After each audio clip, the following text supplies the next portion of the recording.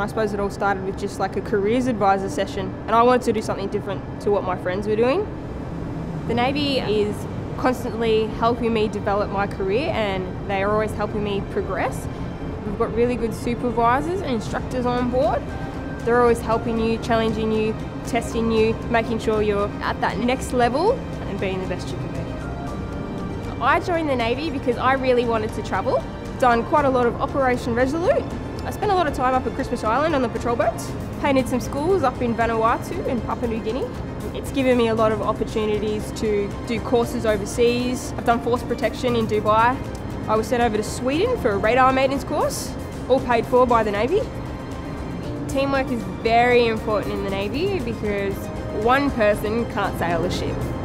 You need your marine technicians to make the engines work. You need your communication information sailors to talk to other ships. You need your electronics technicians to make all the other external equipment work. So after our initial electronics technician training down at Cerberus, we can stream. So you can become a weapons electrical maintainer and work on big guns.